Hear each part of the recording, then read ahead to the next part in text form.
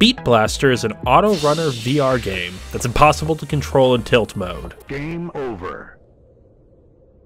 Once you realize that in order to actually play the game, you have to change it to move mode, the game can be pretty fun.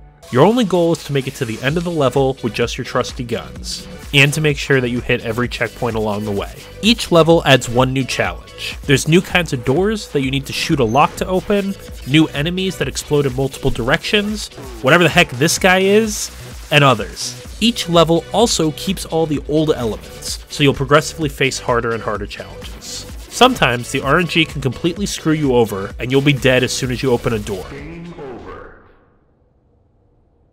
Or the door won't open. Game over.